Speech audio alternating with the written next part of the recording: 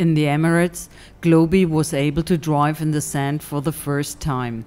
Deborah and Mike, two of our followers who live in the Emirates and also drive a 6x6 truck, had invited us to drive with them to a desert festival. Of course, we gladly accepted this chance for a great experience.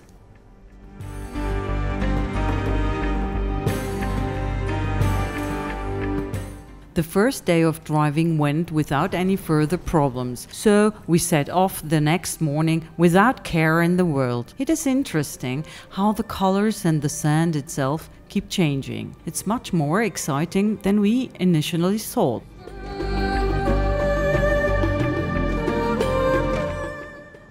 Mike had been given a tip about where we could spend the night not too far from the festival. We looked for this place for a while but couldn't find it. As we didn't really trust the deep sand, we decided to turn around and drive back towards the main runway.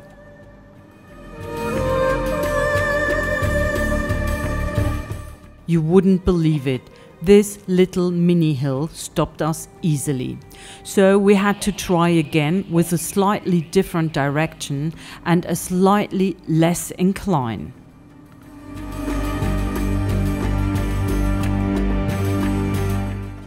Damn, that didn't work either. Slight nervousness was spreading within Globi, and also a certain sense of helplessness. But there's no point, we have to get out of this sandpit somehow. And then finally it worked. We were able to climb the hill in a wide arc.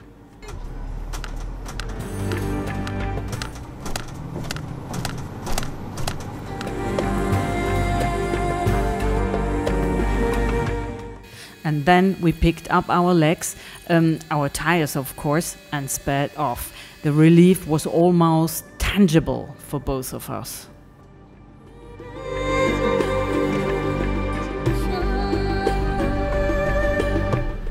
We were able to drive to the desert festival itself in a car.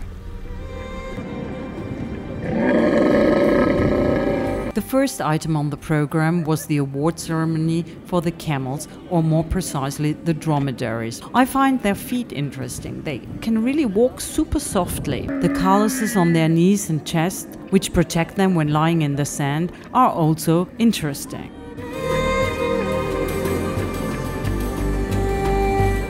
The award is a great honor for the family of the winning camels, and they cheer accordingly.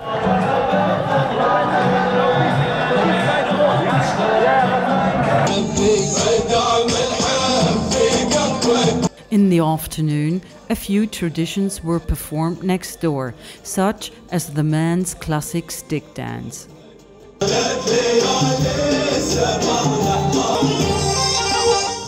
And of course, in the Emirates, the falcons cannot be missed. Such beautiful animals.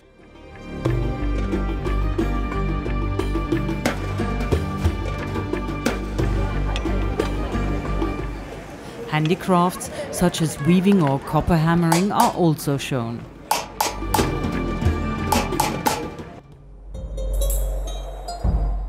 After a long night by the campfire with great stories, we drove back towards Al Ain the next day.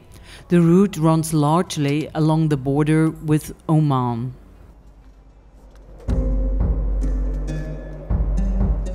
And the longer section runs through a beautiful dune landscape. Globi had a hard time here and there with the deep sand sections, but practice makes perfect, as is well known.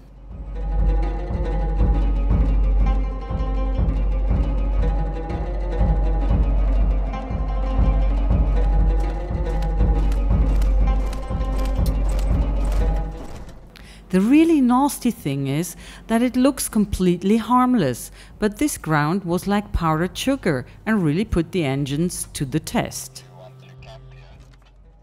We were grateful for sections with firmer ground.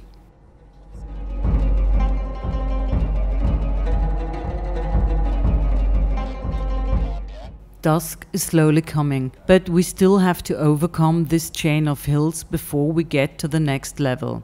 And this climb is also not to be underrated, but man and machine master this challenge too.